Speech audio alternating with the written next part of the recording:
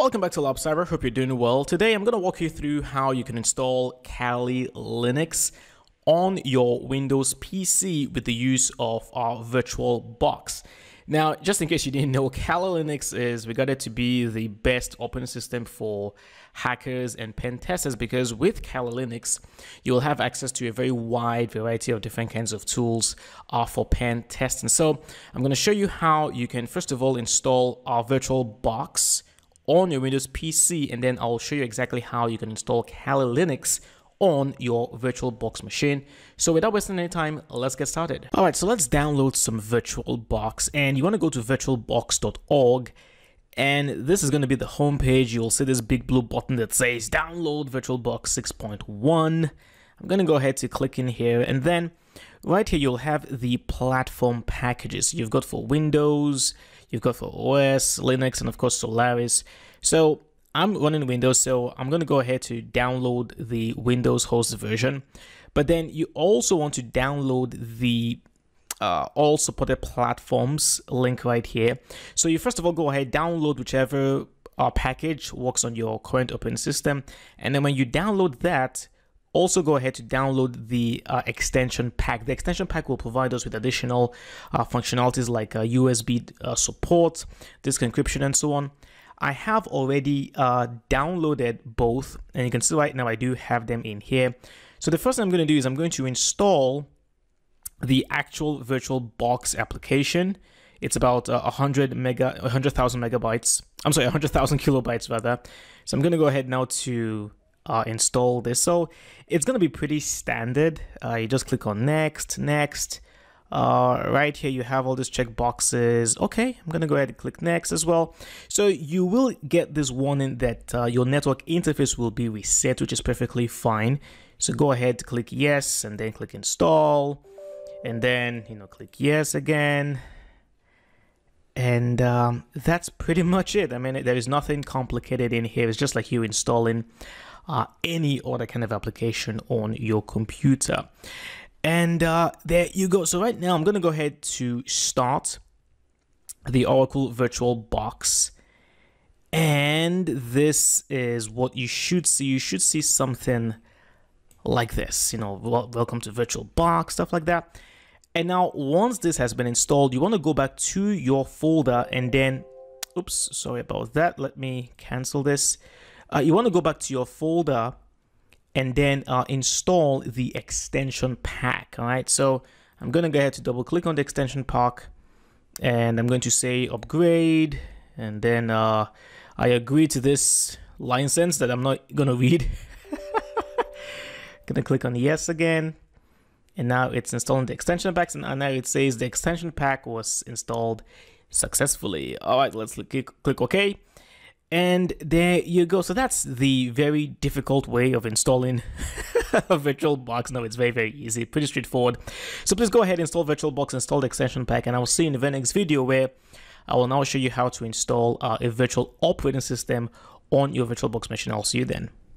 So now that we have VirtualBox installed, we can install just about any kind of operating system that we want virtually on our machine. And from here, I could go to new, click on new, and then from here, you can see right now I can choose the particular operating system I want to install. So for example, I could go to Linux, and then under Linux, I could choose the version. I could go with Debian, Fedora, Mandriva. All these are different versions of the Linux operating system. I could go even with Windows, and then I could install Windows XP, Windows Vista, Windows 2008, and of course, with the Mac, I can choose different ones like the Mac OS X, 64-bit, 32-bit. You've got the Lion, Snow Leopard, and so on and so forth. However, we are going to be installing another operating system, and that's going to be the Kali Linux. Now, the reason why Kali Linux is very, very popular and why we shall be working with it is because it is like a very special operating system built specifically for hacking. It has, I believe, over 600 different applications per installed that are used for scanning, hacking, pen testing, and so on. So think of it as the operating system of hackers. It's not the kind of operating system you would use to watch YouTube or, send messages on Facebook or things like that. No, this is the operating system built specifically for hacking. So you want to go to Kali.org, and then you want to go to downloads. And then, of course, there are different ways of installing Kali. You could install Kali Linux directly on your hard drive. You could install it using VMware, but we're using VirtualBox. So what you want to do is you want to scroll down here, okay, and right here you will see the Kali Linux for VirtualBox. So I'm going to come in here. Note that I'm going with the 64-bit, so please be sure that your machine is 64-bit or 32-bit. Just make sure you're downloading the right application. So I'm going to go here for the 64-bit, and then right here you have the Kali Linux VMware images, but we're not going after that one. We're going after the Kali Linux VirtualBox images. So it's going to be the one right here, Kali Linux VirtualBox 64-bit, and it's quite large. It's 3.3 gigabytes. So please go ahead, download it. I have already done so. So right here you can see I do have the Kali Linux application right here, .ova. So I'm going to double click on it right now. And there you go. So we're going to go ahead now to simply install, or rather import the operating system.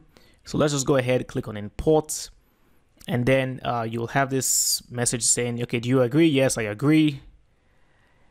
And this could take anywhere between 10 seconds and maybe even 30 seconds. Oh, okay, so it says it says 6 minutes. Well, that's interesting. I must have some other application running in the background. Okay, what I'm going to do is I'm going to pause the video and simply resume once this has finished importing. All right, welcome back. So as I can see right now, it has finished installing, and it took a little over a minute for the application to be imported. So there you go. So from here right now, we could decide to simply start the application if you wanted to. But what you could do is you could click on the menu button right here, and then you simply go to details, and then you will see all of these right here. Now keep in mind that because this is a virtual machine, it is still using resources from our host machine. So memory, processor, disk storage, things like that. It's going to make use of those from our host machine. So we can decide to allocate resources however we deem fit for the operating system. So to do that, you can go to settings right here, go to settings, and then from here where you have system, you click in there. So from here right now, you can begin to decide to either increase the memory allocated to the virtual machine or reduce the memory. Now the default is 2 gig, as you can see right now, and I do have 16 gig of memory. So 2 gig is not going to harm me in any way. You could get away with 1 gig, but I would only recommend 1 gig if you have, let's say, 8 gig on your host machine. But if you have 16 gig or more, 2 gigabytes should be the least amount of memory that you should be going with, because keep in mind that the less memory your virtual machine has, the slower it will run. Okay, that's for the motherboard, and then you've got processor in here as well. So I've got 8 CPUs, as you can see, 8 processors. So the default here is going to be 2 processors for the virtual machine, and that's perfectly fine. Again, that's not going to harm me in any way. If you're using, let's say, 4 CPUs on your host machine, then you can always bring this down to just 1 CPU. Okay, last but not least, let's come down here to network. Okay, and then right here under where you have adapter 1, I want you to go with the NAT network right here. Okay, choose NAT network, and then you can just simply choose the default one that you get right here. Just simply click on OK, and there you go. Now going back here, let me just quickly point something out, because this is a very, very common issue. When you choose NAT network right here, if you don't have any network to choose from, check out the resources for this particular lesson. I'll provide a link to a video that will show you how to fix this particular issue. Okay, so be sure to check out the link in the resources for that one. And then the reason why we are choosing the NAT network is because we want our virtual operating systems to get internet connectivity from our host machine. That's basically why we're going with the NAT network. All right. I'm going to click on OK. And there you go. So now I'm going to go ahead to click on Start. And just like that, the operating system is going to start in just a second. And there you go. It is right here. I hope you can see that. Okay. So you can see it's booting in 3 seconds, 2 seconds, 1 second. And there you go. Let me expand this just a little bit more.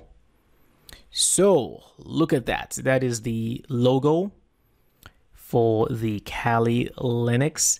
All right, so from here, we're going to have to provide the username and password, and the default here will be Kali as the username, and then the password is also going to be Kali. Let's go ahead now to log in, and voila, there you go. We've successfully installed and we've gotten access to our Kali, our operating system.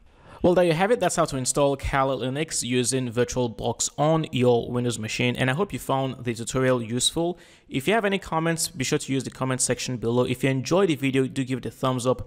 Share the video with anyone who may feel might benefit from it. And I'll talk to you next time. Cheers.